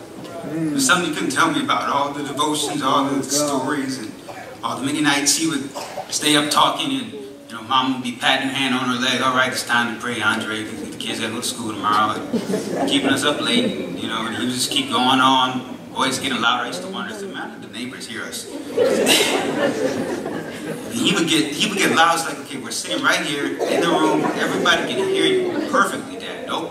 He'd have to go top of his lungs. He's like, listen, Dad is the pastor of the home. He's the priest of the home.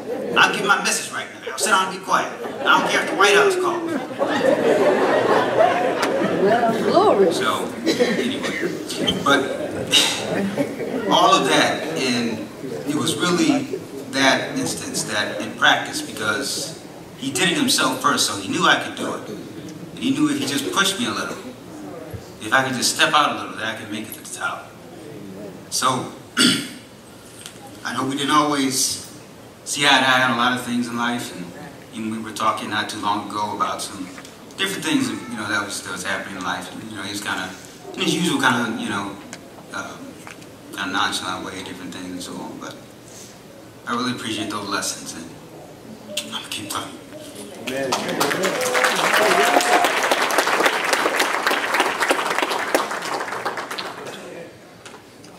My dad was my heart. After my mom died, my sisters and I vowed that we would take care of him, as she would. And I remember him saying, Tammy, I don't know how to do this. I don't know how to pay a bill. I don't know. And we just decided, Daddy, you have nothing to worry about. Many times I worked the morning show at WILX, and many times he just didn't understand concept of time. And I'm in my show, in my booth from 6 to 7, and he would always call at 6:30. And, hey, Tammy, what you doing? And I'm like, Daddy, I can't talk to you. I'm in the ear with my anchors. I'm in my show. I'll call you after. All right, call me right back. He did this every week. He still didn't get that my show ended at 7, that he could call me after 7. And I was thinking about, wow, I would give anything to get one of those phone calls. My dad showed me how a man should treat a wife. He treated my mom with love. I never saw him call her out of her name, abuse her. If she gained a little weight, I love all of this.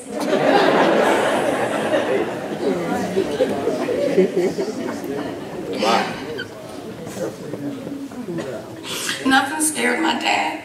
My dad was the one, if we got a bat in the house, he would catch it. If there was a mouse in the house, I remember one time I was 11 and my mom was going to take all of us, all of her children, to Disneyland. She was going to California for a meeting. My dad wasn't going because he worked during the summer months. And I remember it was around 6 o'clock in the morning. He was always up early praying. And I was going to a babysitting job across the street, and I needed to get my shoes out of the closet. And I opened up the closet, and there was a mouse in there. And I remember slamming the door, and I'm screaming. And he's sitting on the couch, and he looked at me through the French doors, and he started giggling. And he said, well, you wanted to see Mickey Mouse, didn't you? I said, there's your Mickey Mouse. And I'm sitting there looking at him, are you serious? And I remember my mother had to come down the stairs to tell him to get the mouse out so I could go.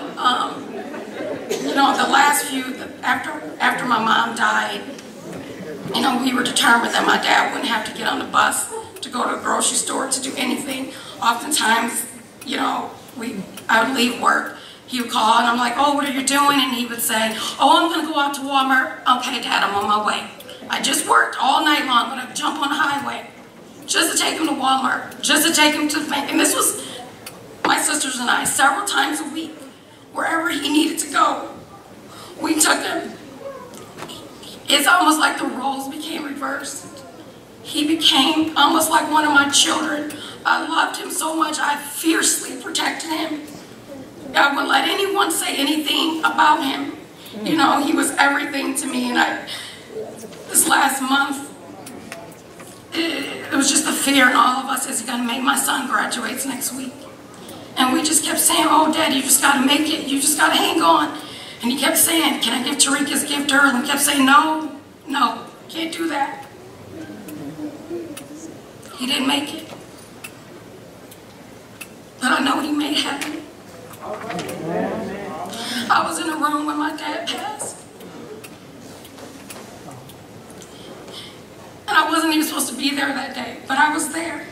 I just felt that I needed to go and see him because I was actually going to come and see him on Saturday. And to be there, to have Brother Hampton to pass, and your pastor is praying you into heaven. That was the best thing I could have ever witnessed. Thank you, Jesus. And I appreciate Brother Hampton Yes.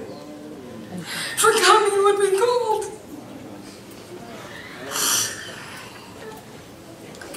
I love my dad. And I'm going to miss him. Even though he called every single day. He was the type that would call and call, just like my mother, until you answer.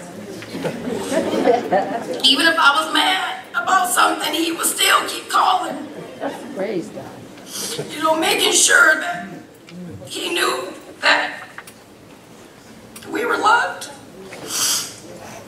My dad's, someone started singing it before, my dad's favorite song was The Church of God.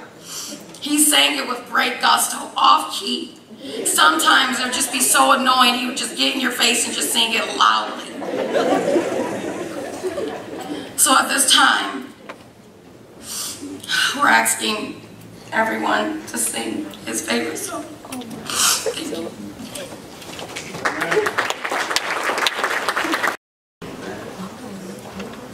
It's a blessing to be in a congregation in which you have examples, as the children were bringing out. And I do want to say that those that do get married later in life still have to honor those vows. And as Todd just said, to see Sister Betty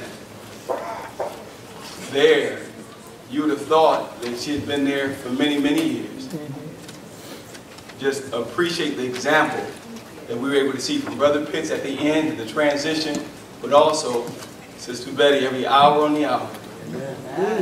Everything that was needed. Sometimes you look at it, well, you've been married for 50. Well, if you say I do means I do. And I appreciate so much the love he had as well as the love she had had. This time we do have Brother Pitts' favorite song, his anthem, in the Church of God Choir.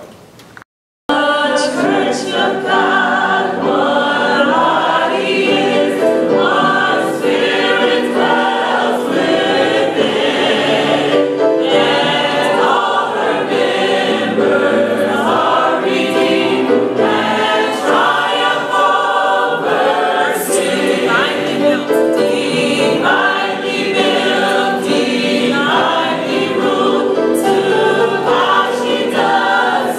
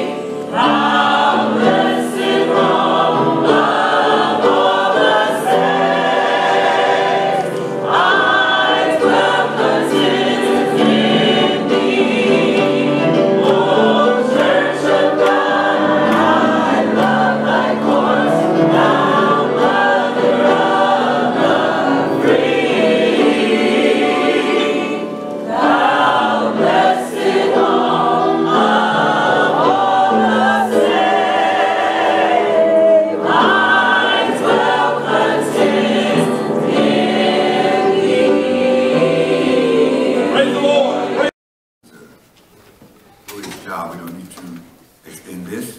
You know that you're weary and forlorn and family has undergone a lot. So we'll take cognizance of that fact. And however, we would like to have a few remarks from a pastoral perspective. So we turn to the book of 2 Timothy, chapter number 4. It's 2 high points, and God bless you. I don't think that I can do anything to add or detract from already. Instead, we are going to chapter 4, verse number 7. God bless. I have fought a good fight. I have fought a good fight. I have finished my course. I have finished my course. I have kept the faith. I have kept the faith.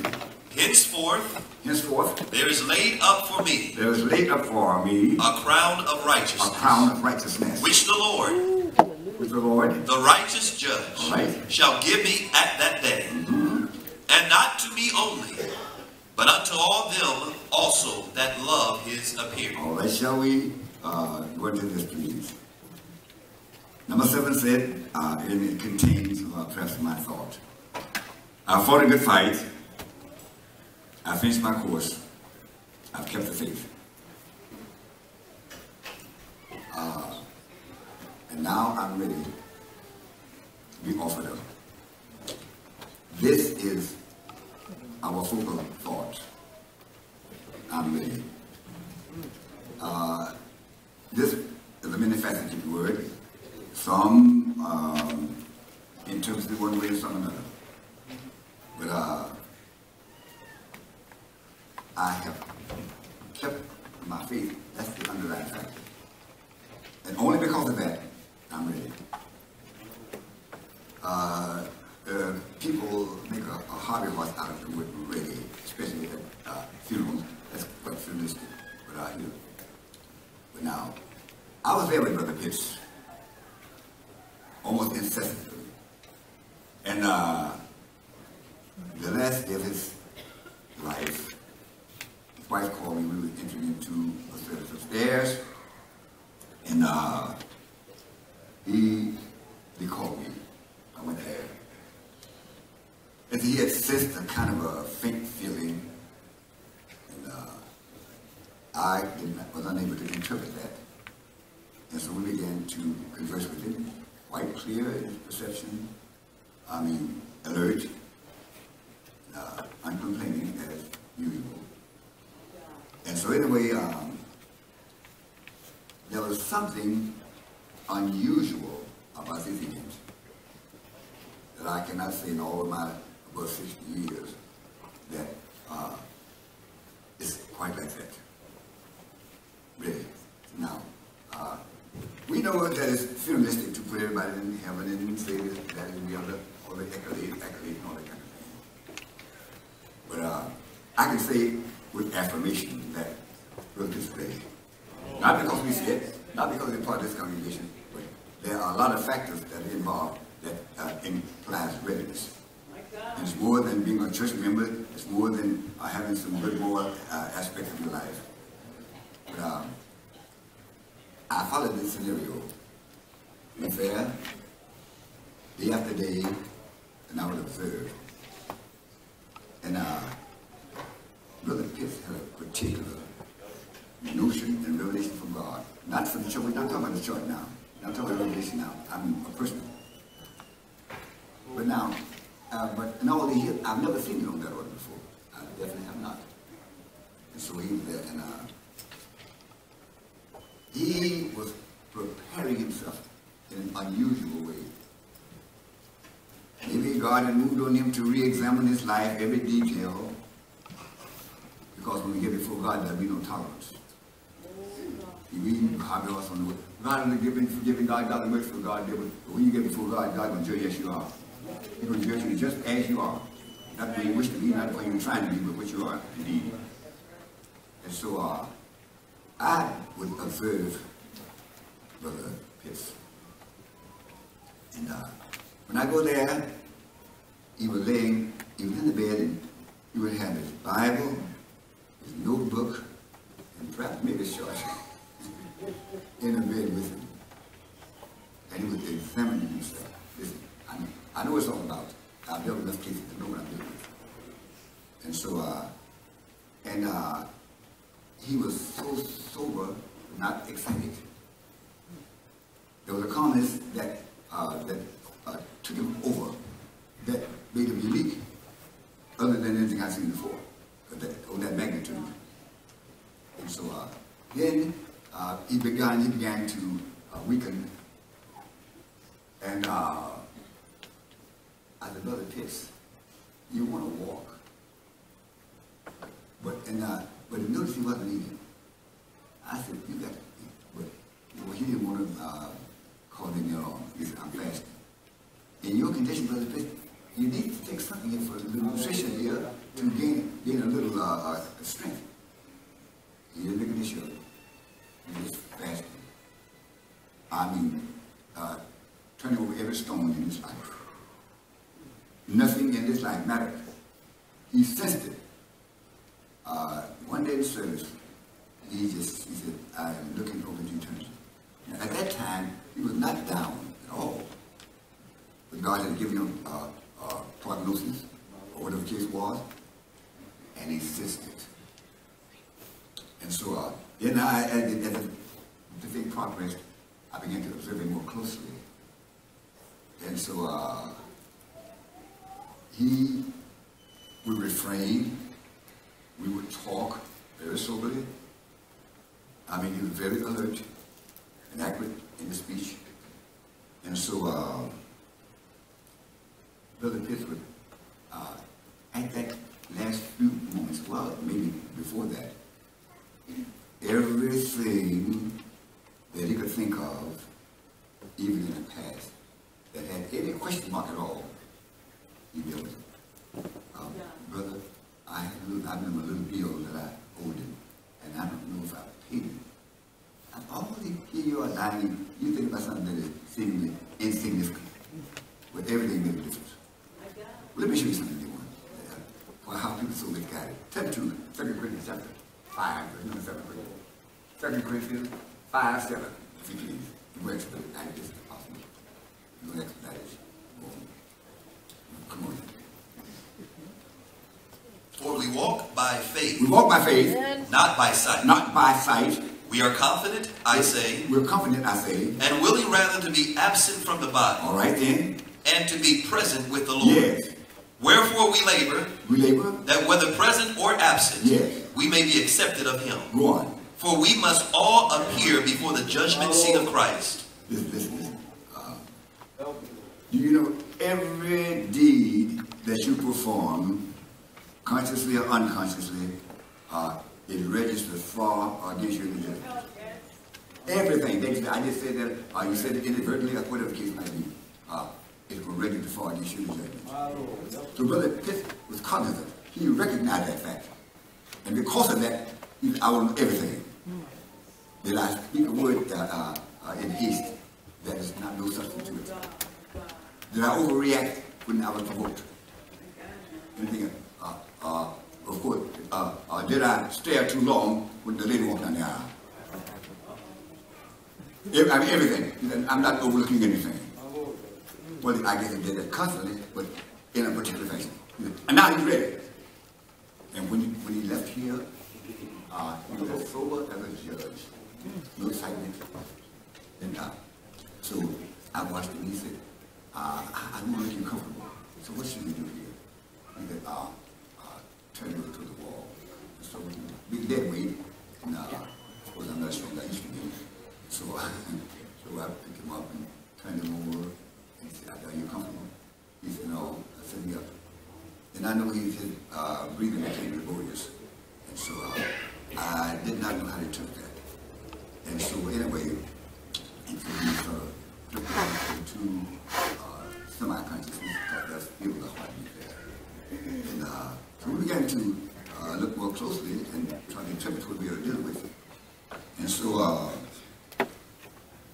he was motionless and laying there with the same demeanor as he portrayed in life. And so when we said, is that usual that he would drift to that extent? He said, no, not quite. And so we became more concerned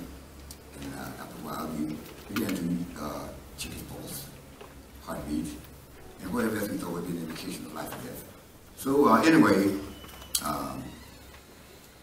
we got the response. Then I began to reflect on his demeanor for these last several months. Of course, not this is all together, but this was something more than the ordinary.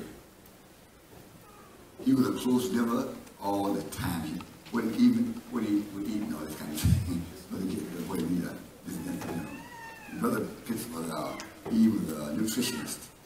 In other words, he would eat certain things, and all that he wanted when he got ill, when he wouldn't eat a little dandelion and something else, sweet grass and whatever. And so when I used to go to the store, they have some little vegetables, soft spots, and some grapes that are sort of changing color. And they give them to me. I said, Brother Pitts, I think take this. Brother, you'll make him a concoction. That might be part of this. And so we have a partner up there. One day, Brother Pitts come in with his special concoction and his recipe of the, I don't know what you call it. But anyway, and so he said, let me know something like my part, thank you. But anyway, so that what he did, he made no issue. He was firm, steadfast, he was exacting, but with a perfect spirit. With a perfect spirit. He would not agree with anything that he had any question marks about. And that was his total demeanor. So now here, the Bible said, I have fought a good fight. Wait a minute. Now, not a good round. Get the situation. But a good fight. Amen. The fight is not a round, it's the entire venture. Entirely. In other words, the whole time of his salvation. Yes, sir. When he joined this particular army, he said, I fought a good fight. That means every round.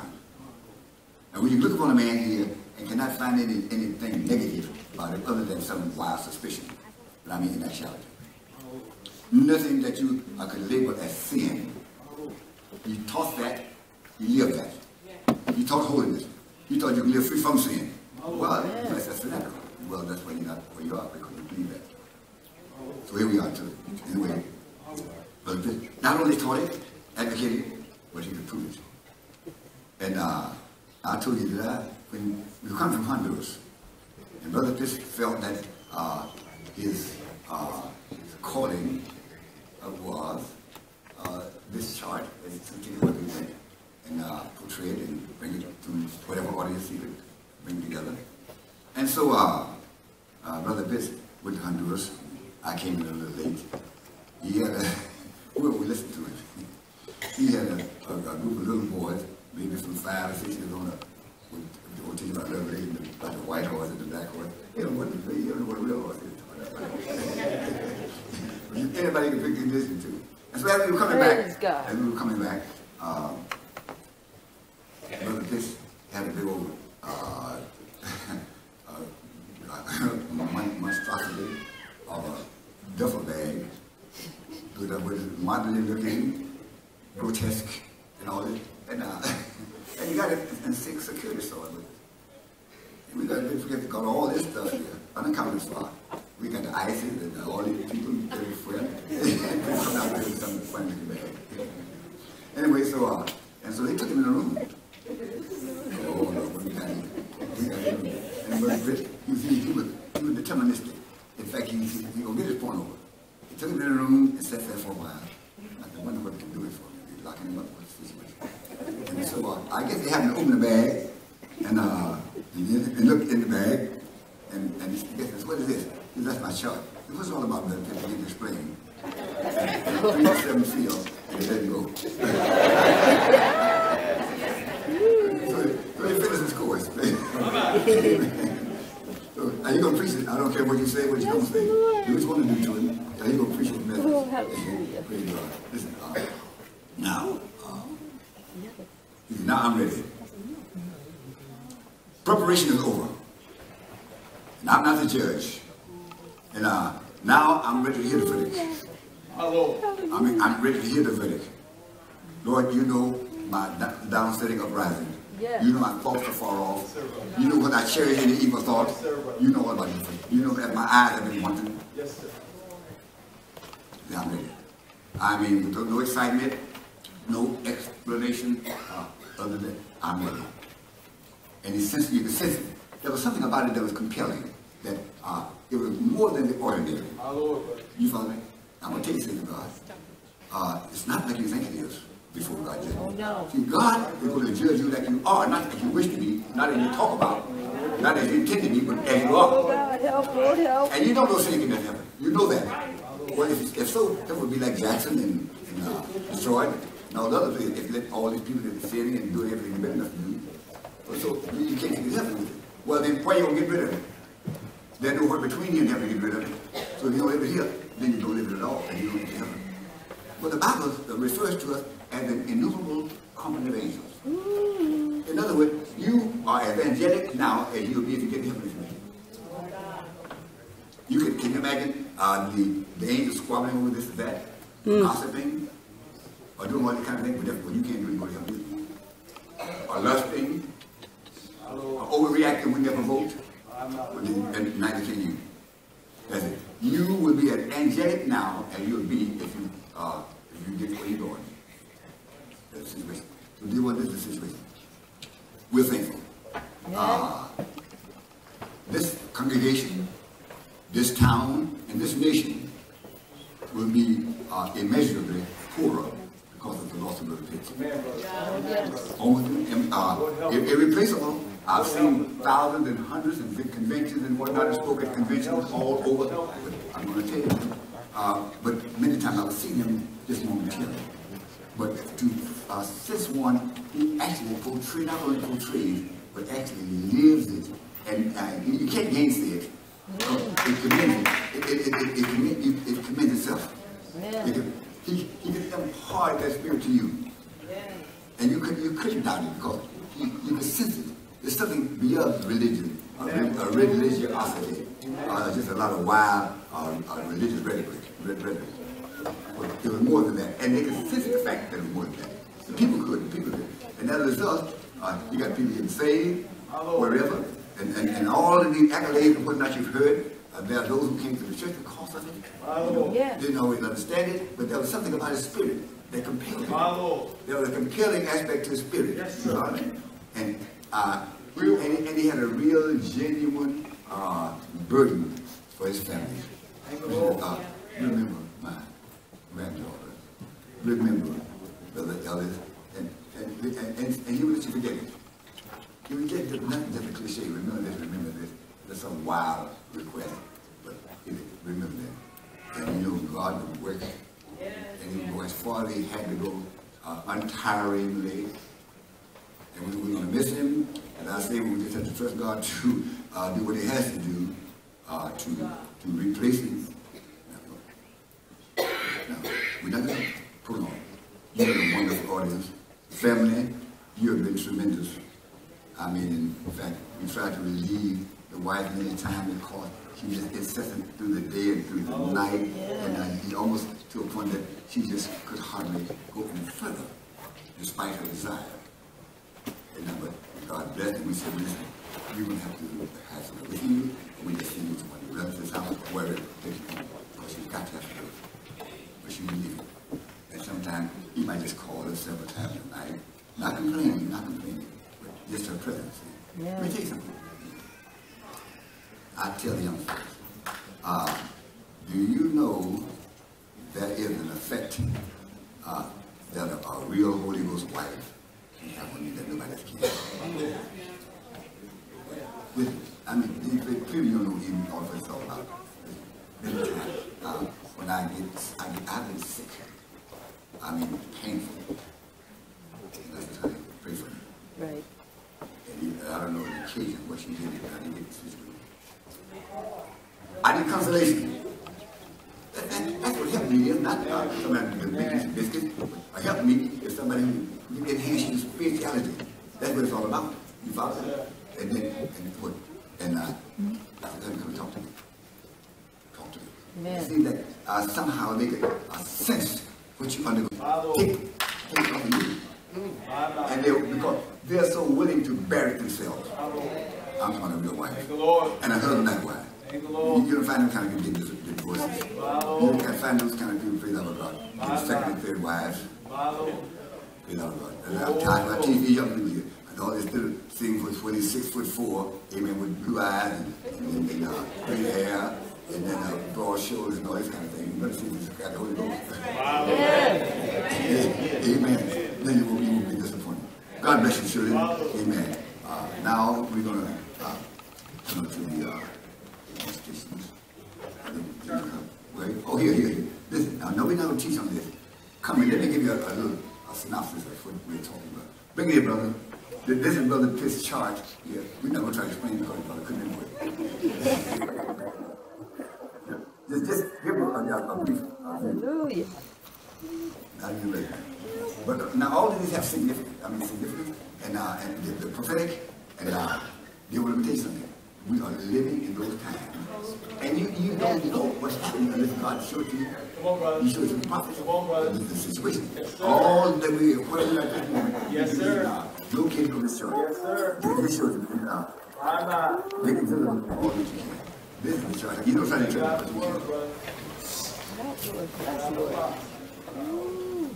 Because we promise to listen to very briefly just to make the 4 or 5 minutes. Amen. All of these have significance. That means, spotted means. All this is spotted means. Those who say, I keep saying you must say you can't help. That's a beast spirit. All of these, the heads of these beasts, all of those have relative significance. They mean something in the time which you're living. And you can't know otherwise. Unless you got the Holy Ghost, you can't interpret it. But I'm going to tell you, and you have a class on that, and we will teach how young brethren, and God will teach us how to prepare ourselves. Amen. That's how we know how to prepare ourselves and what we're dealing with. God shows us in every age what to expect, and what the climate would be like, yes, sir, brother. And what the atmosphere would be like, and what the people would be like, and the foe that we're facing. Yes, sir. Amen. And you know what? I want to give a prophet here. About the election. Then God is going to turn it over to a false prophet president. They're going to take us off into something God will have to destroy us. Well, you accept truth, praise our gospel, because I give you something, I give you what you want. Well, just want to give you a little synopsis here. Just what you see what it's all about. And we'll go with this. Unless you. We're not going to try to detail all this because we take more time than is allotted to us. So may God bless you. We'll see a synopsis here. What all this was all about. When you make reference to the chart, this is Brother Pitt's chart. He sleep with it and what it was to say. You know, you may, I don't know what you think about breaking what we got a chart about. And the book writing all this about it, describing and defining and all this kind of stuff. So God bless you, Shirley, here. You may take a break.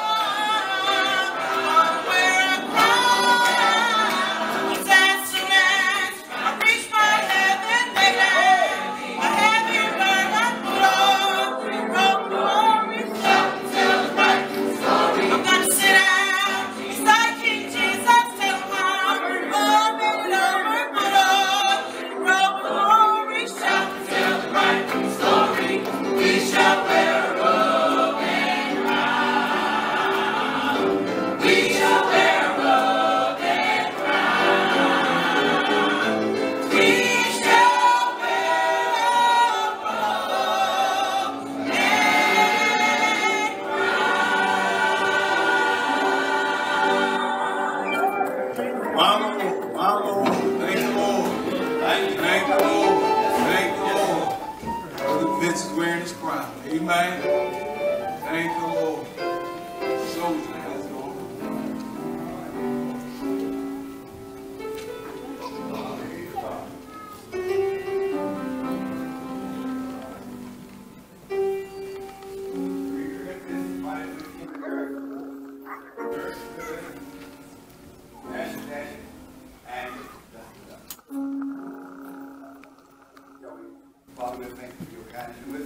Yes, Lord. Are you going to do this? Let the family and those who get affected by this asking his brother, may the divine brother do it, and may the anchor hold.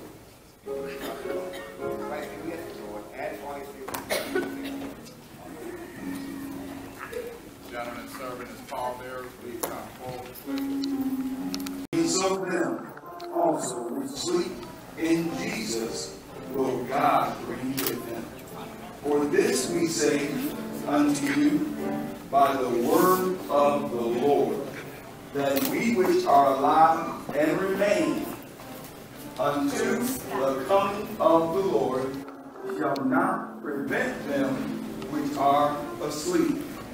For the Lord himself shall descend from the heaven with a shout, and with the voice of the archangel, and with the trump of God, and the dead in Christ shall rise first. Then we, which are alive and remain, shall be caught up together with them